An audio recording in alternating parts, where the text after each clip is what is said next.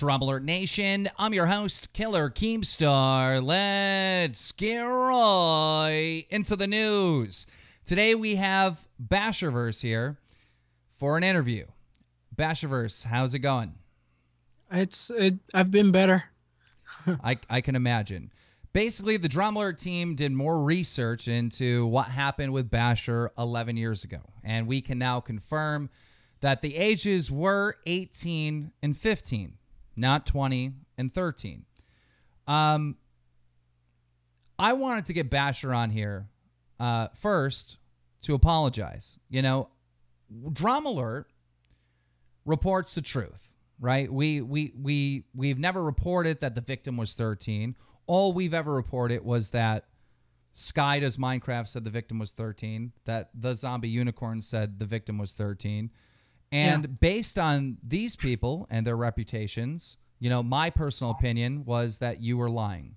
Now that we know that that's 100% truth, the first question I have for you is, how did this rumor start that the victim was 13? Well, it started when I moved out here to Seattle. We were putting something together, and there were background checks that had to have been made, and they did a background check on me, and they found out about my past, which I've covered in a previous video, my life story and confession. And it was after a party one night that they pulled me aside, and it was I felt good that night, and everything was going great. And we sat down outside, and then suddenly one of them said, I'm not doing names, by the way, because I just don't want to hurt anyone. One of them said, we know about your past. It came up in a background check. And at that moment, like, the world just shattered, because you knew exactly what they were talking about. Oh, of course, because I had been a shut-in for years because of this. I had been punishing myself for years because of this very thing, and I thought it was over. I thought I had been able to move on. I'm making a career for myself. I'm excited about this project we're all creating, and then suddenly, here it is in my face. So how did they? Okay, but this happens, right? How did they get the impression that the girl was 13? I haven't a clue how they got that impression, but apparently one of them did research on it, and they even called the local police department, and they claim that they told them every single detail. Now, that has to be a lie, because no police department's allowed to do that, especially like right away. Like, oh, can you tell? You have to have money for one to do something like that. Time, that takes a lot of time, and you have to have a valid reason to do it. So do you think some of these people that said that the victim was 13, and again, I feel bad. I feel bad because I thought that you're just a pathological liar, and you do have a history of lying, right? No, I fully admit that I had it was terrible. But you weren't lying about this. You weren't lying about the age. So do you think that these people said the victim was 13 or the girl was 13? Do you think that they have something against you, and that they're out to get you in some way? I don't honestly know. I would like to think they didn't. I've been constantly trying to figure out why they would say this stuff. They actually said, and this is verbatim, that the victim was 13, that I had raped her 2 times, and I was arrested in front of her parents. None of that is true. That is completely insane, because my charge was sexual misconduct. How could anyone of any age rape someone at 13 and the judge be like, slap on the wrist, you can go? That makes absolutely no sense. But that's what was brought to me. So why do you think that they're out, like they're after you? Like, was there, I mean, obviously we're talking about other YouTubers. I know you don't want to mention names, but we're talking about other YouTubers. Yeah. But why are they out to get you? I haven't a clue. Like, okay, let's talk about, oh, I'm sorry. Go ahead. I don't think it doesn't make sense that they would be out to get me. And that's what confuses me the most about this whole thing is like, I never understood why this rumor became so just widespread and why it even started in the first place. It makes absolutely no sense. Well, that's my job, is to get the truth. And we're getting there now. So you upload this video. It's a 45-minute video of you telling your story of your life. And then for a brief second, or I shouldn't say a second, but for a very short time in this video, you talk about this event that happened. And when I watched your video, I saw it as manipulation. I saw it as you telling a story about, you know, you had this horrible, horrible life and that this thing happened to you, which you were guilty of, and then you went right into a horrible, horrible life. I was a shut-in. I saw it as manipulation, and you were trying to be the victim. No. Why did you tell not at all. Why did you tell the story the way you did? Can you describe that? Yeah, what because your thought process was? Well, the whole thing was supposed to be me just getting everything out because I just couldn't live with myself. That's why I wanted to not be in the shut-in mindset anymore. I just wanted the truth to be completely out there and damned if I do, damned if I don't kind of thing. I'd struggle with myself if I didn't tell it. I never, I might be able to move on if I did tell it. So I told my life story and the confession, and a lot of people were saying I didn't say that I was sorry for it, but that's what the whole story was about, because I punished myself far more severely than I think I ever should have. That's why I talked about being a shut-in and stuff, because that was me pretty much punishing myself. Since I felt like a terrible person for what had happened, I had to move. I lost all my friends. It was just horrific. It was a horrific event in my life. And it was consensual, by the way, between me and this girl. There was nothing forced on anyone. That's why it was a sexual misconduct charge. But the thing is, I punished myself by locking myself in my room for a very, very long time. And that's why I told the story like I did, because I wanted people to understand that I am sorry for that it did destroy me so much that it took up almost a decade of my life. So you came out of that and you started doing YouTube. You get this YouTube career. This thing comes out that you're telling the truth about, but other things come out. Other girls come out and say, I was 17 at the time and Bashur made advances towards me. Let's talk first about Ashley Sheet. Like, what happened with Ashley Sheet? She came on DramaAlert and she said she was in a relationship with TBR Frags, that they broke up for a short period of time, and that you made advances towards her. Now, I know that you and her are cool right now. I know that you spoke out to her. I outright apologized to her. We've talked and everything, and the same thing happened with this girl, Allie, right? She claims that you made some advances towards her when she was on Snapchat, and I know that you've reached out to her and apologized to her. Yeah, I have. What? Because I felt terrible for these things. So we know that you were sorry about what happened many years ago, but something kind of similar just happened recently. So why did this happen? I don't want to say again, because it's, these girls are, 16 and 17. They're not, 15, which, I mean, but why did something similar like this happen again? Are you attracted? Are you attracted to teenage girls? No, not teenage girls. Here's the thing. I didn't know their age, for one, but that is not an excuse whatsoever. That's ridiculous. That's like speeding and, saying, "Oh, officer, I didn't know the law," and stuff like that. But what I was with Ashley, and she's a cool girl and stuff.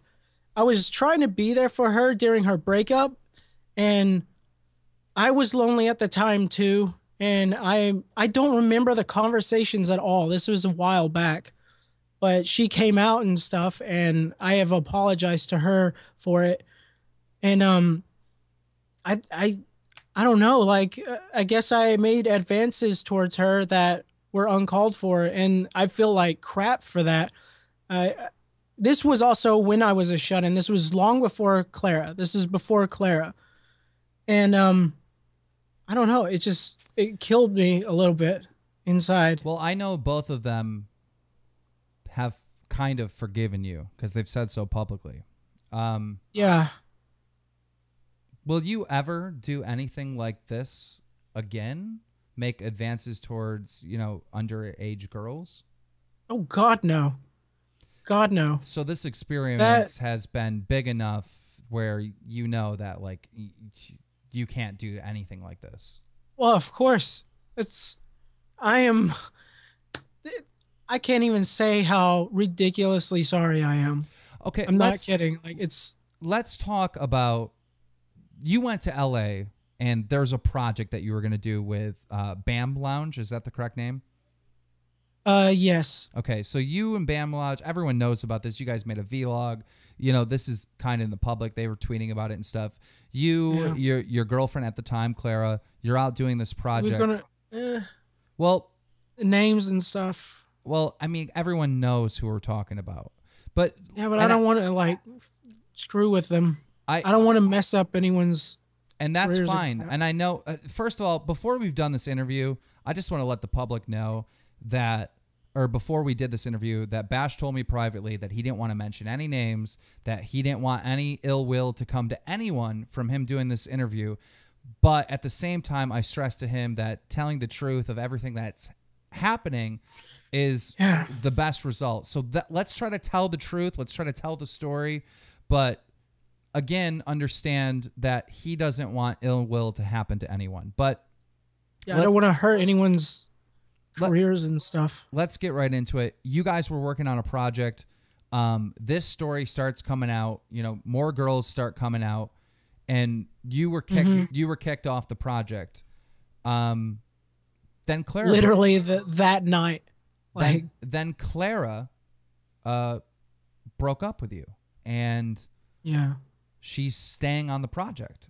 Can you explain like what happened with all that? Because you've told me privately, and I know you really don't want to tell this story publicly, but for the first time, I feel really sorry for you of what happened during all this. And I think it's important that you tell the story. So can you describe what happened when you were kicked off the show, or excuse me, the project?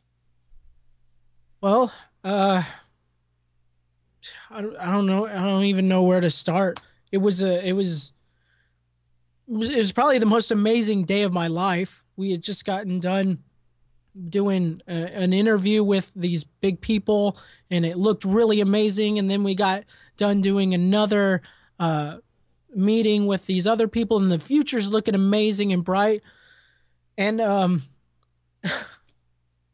then the night came, and we got texts from God, I can't say names because I just really don't want to. You got text from somebody. Lives. Yeah, they got text from someone that's saying girls are coming out, and I assume it was Ashley or Allie. Yeah, I'm sorry. But they got those texts, and they told me, and my brain started melting completely. I started having that moment, just like on the back porch. Like, I don't know how to handle being scared, because when I was a shut-in, I could freak out all I wanted in my room. But now that I'm not a shut-in, I don't know how to handle it out in public.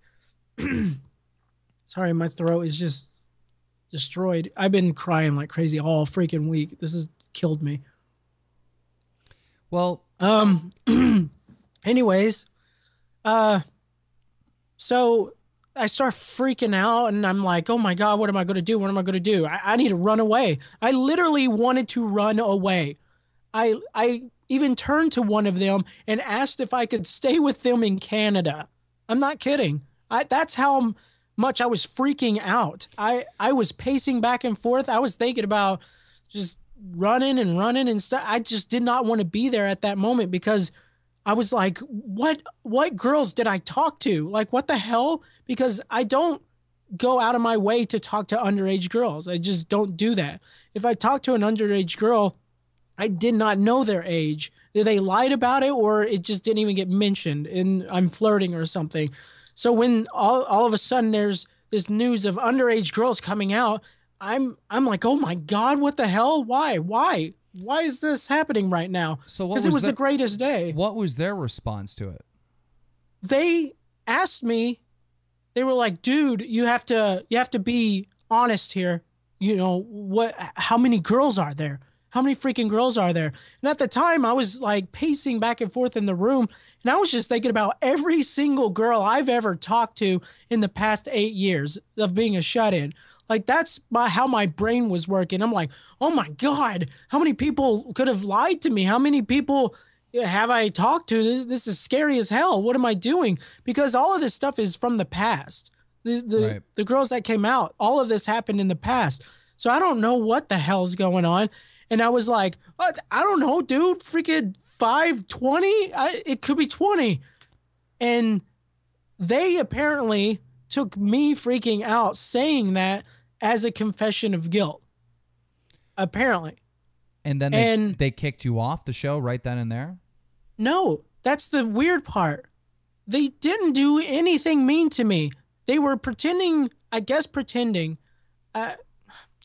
I don't want to say mean things about them because I don't know what their true intent was, but I know what the end result was. All anyone wants to know is the truth, okay? And I think what you told me in private, I think if the public were to hear that, they would better understand you.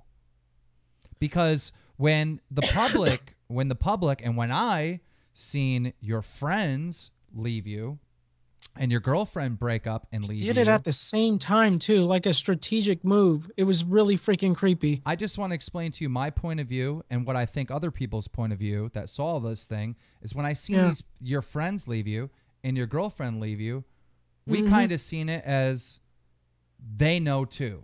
They know, too, that you're a bad guy, that you're going to do bad things. But the story that you told me is different, and the story that I've heard from other people is different. So you keep stressing, I don't want bad ill will to come to these people. I don't. I really don't. You were wronged in this situation, and I think you should just tell everyone what happened.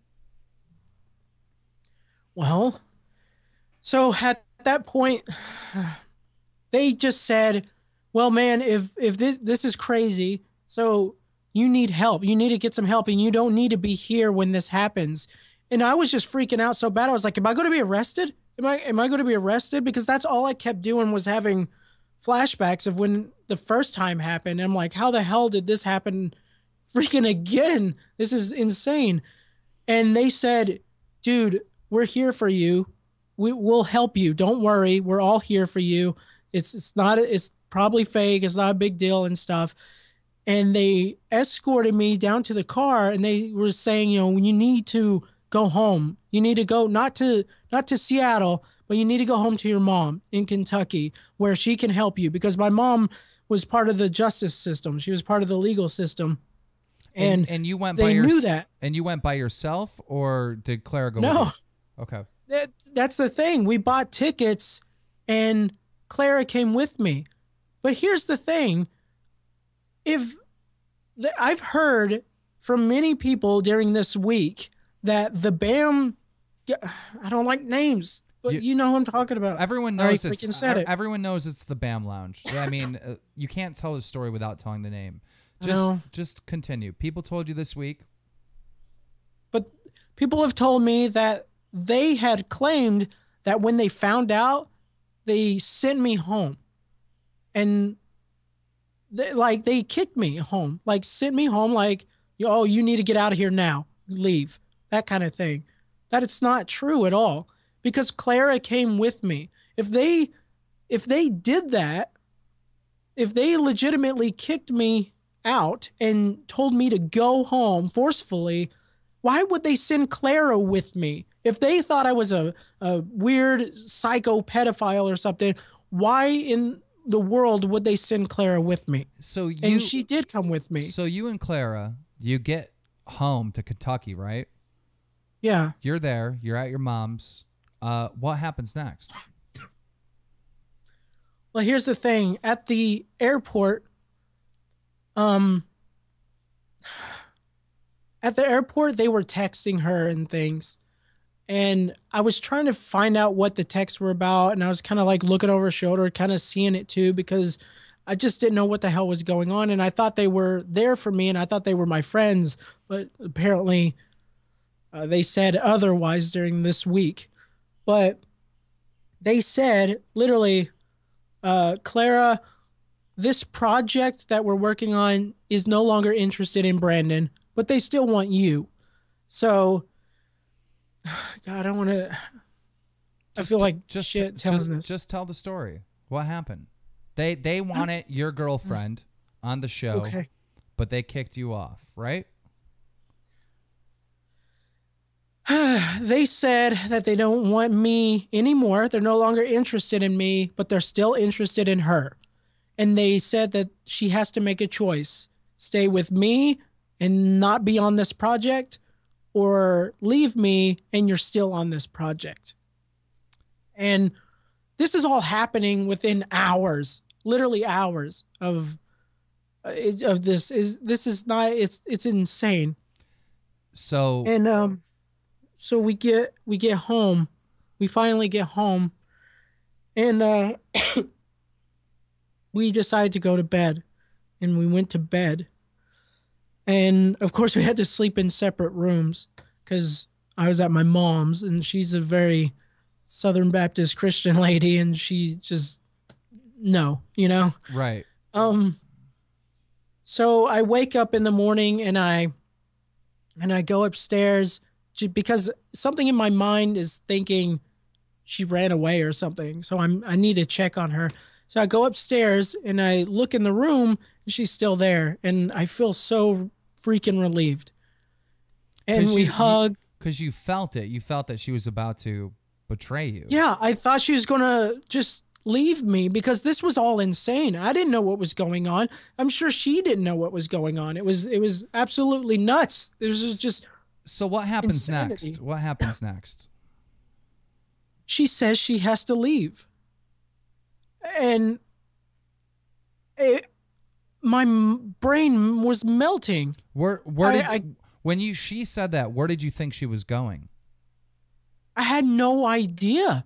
Like, where would she go? And then she was like, I'm contacting my uncle. And her uncle lived nearby. And she just started contacting her uncle. And my brain was just melting. My heart was like being destroyed. I started bawling. I started just like, what? Why are you leaving me? Why? Like, why don't you stay longer? What is making you leave me? And she would not look me in the eyes. She didn't shed a single tear. It was the most pathetic thing I've ever done. My mom was even there. She can attest to it, but I know she won't because she, no offense, she doesn't like you. So she leaves, goes with her uncle. All right. Yeah. And then she flies all the way back to Seattle. No, she flew to LA to be with the BAM guys again. And she's still going to be on the project. Yeah. So your friends disown you. And then your girlfriend, who you love, and you thought that she loved you. Oh, God, I love her, dude. Disowns you for her career. That made me feel sorry for you. That legitimately made me feel sorry for you. Man, I don't like this stuff that happened between you and these younger girls. And I think that... That's why I apologized. I don't either. I don't think you can ever do anything like this. Enough people know about this situation where you won't do anything like this, right? I think that the punishment of you being through the runner in this whole community is enough for what you did. And I don't think that you need to still be kicked while you're down. But when Yeah. when we seen your girlfriend, who only has a career because of you, I mean, literally, she was not a YouTuber. She didn't have a channel. She didn't have a career. She was just a fan of yours that started dating you and then got a career because she was dating you. When I saw her leave you and pick a career over you, who gave her everything that she ever had, I felt legitimately sorry for you. Well, it only started kind of hitting me later in the week when I was calming down pretty much. But I don't know how to say this without hurting her and stuff, because I don't want to hurt her. I genuinely love her more than anything. Well, like anything on this earth. I'm all about the truth. I'm gonna tell you the truth right now. She don't love you. She wants a career out of this. Like, I mean, that's just evident by anyone that looks at the situation. And I'm not talking shit about you. I'm just saying. Think about that though. That's so. I'm not talking shit about her.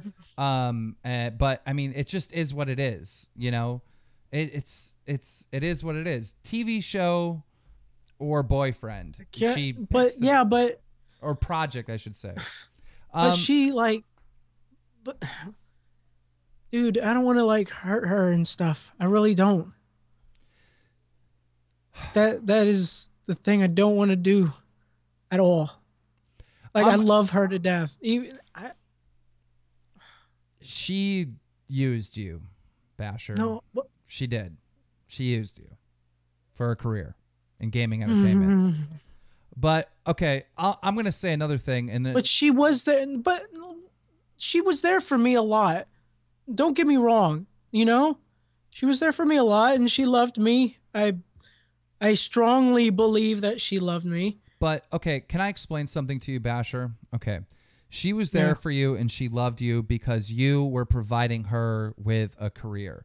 Once your career, in the eyes of many people, was done and over with, and she could no longer gain from you, she dropped you. I mean, it is what it is. I mean, it's not up for debate. It is what it is. Okay.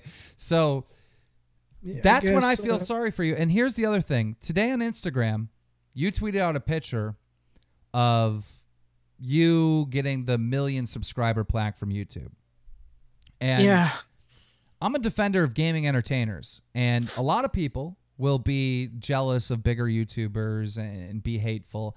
I never really hate on success. I admire people in gaming entertainment that are successful. I admire them. And when I was thinking about this today, I was taking some cracks at you on Twitter and stuff. And someone came to me and they said, look, you're going too far with this. And then I seen the Instagram picture of the $1 million plaque. And then I got information. All this happened right at the same time. Then I got information that you were telling the truth about the age of the girl being 15 and you being 18, almost 19. When all that happened at once, I realized that we needed to do this interview, and that no matter what, I was going to try to get you to do this interview. And I'm glad that we're doing it right now. I didn't think it was a good idea, honestly. I'll be completely honest. So, well, I think it is a good idea. I don't want to hurt people. I seriously do not want to hurt people. That's not who I am. I think that you lost a lot. I think that you lost a lot of fake friends. Oh God, I lost so much through this. You have no idea. I think that you lost a fake girlfriend. I think that you lost a bit of your reputation, but I think some of those things that you lost was deserved because of what you did. All right. What you did wasn't not wrong. There was some stuff that you did that was wrong. But I agree, 100%. One thing that I don't think that you should lose is your career in gaming entertainment. And I felt that way very strong today when I seen that plaque of over 1 million subscribers. You know, if you were to lose that, it wouldn't be just you losing it. It would be all of your fans that enjoy your work losing that too. That's affecting a lot of people. And I think, again, I'm going to say that you lost a lot, and that if there's one thing that you should be able to keep is your career in gaming entertainment. I hope I can after this. You have no idea. Like, that's my goal. I just love seeing people say how much their lives have changed because of me and how inspired they are. There's so many people out there that are shut-ins just like I was, and I just want to inspire them and show them that this is an awesome life that you can have. And just don't stop. Seriously. Don't just give up, because I know I wanted to many, many times when I was a shut-in, and they can't do that. And that's what I was afraid of the most about all of this. Losing, it wasn't about me losing my career, but it was losing my influence to actually change people, to actually help people that are going through the same crap that I'm going through. And that's what I hated the most. Some people said that you are a good person, but you have kind of a weird mentality where you didn't have much of a childhood and that you're kind of stuck at a teenage mentality. Do you think that's fair to say? Well, because you were honestly, well, I've been thinking that this has actually been brought up to me quite often over the past week. And I'm starting to think it's a little bit more true than ever. Because one thing that's kind of weird, strange about you is the fact that you're so scared. The fact that you want to just run away. You know what I mean? That's a very adolescent thing. It's not really what a 28-year-old would do. Yeah. Do you think that this whole situation is going to make you a little bit stronger and a little bit more prepared to deal with stuff like this? Oh God, yes. I'm actually seeking help right now. I'm starting a vlog channel called Bash Does Things, and I'm going to be vlogging my progression with it, because honestly, if it's happening to me, I feel like it's happening to other people too. And I want people to see the progression, because I want to be held accountable, honestly, about the progression. That's why I want to vlog it. That's why I want to give updates on it, because I want to hold myself accountable and do these things. And I figure that's a great way to do it. So I've already started getting professional help with how to do that myself. If there's one thing, there's going to be a lot of people that are still upset about what you did. You know, I'm pretty upset with what you did, but I think finally, like, the punishment's there. I think enough people know about what went down to the point where I feel like the punishment has been served in the public eye. To those people that will continue to hate on you, and those people that will continue to, you know, call you names or think that you're a bad person, what would you say to them? Just stop. The thing is, I wouldn't have anything to say to them, because those aren't the people that I'm trying to help. And those people are just trying to hurt me. So I'm trying my best to ignore it and just focus on the people who actually are inspired by what they see. They go home and laugh with my videos, and people who are actually pushing to try to get out of a shut-in life themselves. So I don't have anything to say to those people, because they don't matter to me.